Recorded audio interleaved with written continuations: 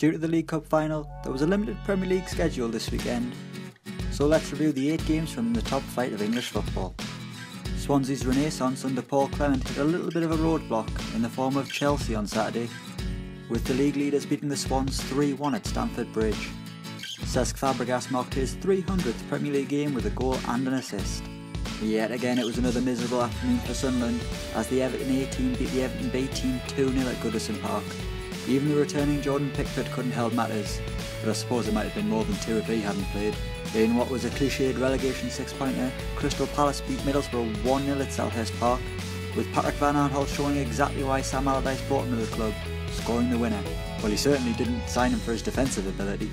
Elsewhere at the bottom, Hull drew 1-1 with Burnley, meaning Marco Silva's side missed the chance to move out of the bottom 3.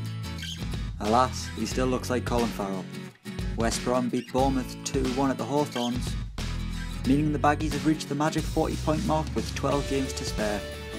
Get yourselves on your holidays, lads, the season's over for you. In the evening kick-off, Watford and West Ham shared the points, drawing 1-1. On to Sunday now, and with Man City not in action, Tottenham moved into second place, hammering Stoke 4-0 at White Hart Lane, with Harry Kane bagging himself another hat-trick.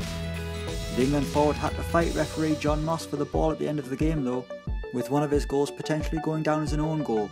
If the dubious goal panel do decide that it wasn't Kane's goal, I can hardly imagine he's going to send the ball back in the post.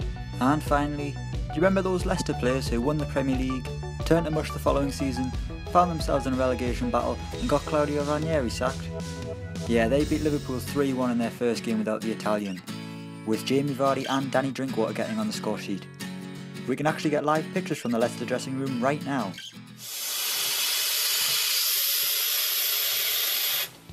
Thanks for watching, don't forget to like, share and subscribe.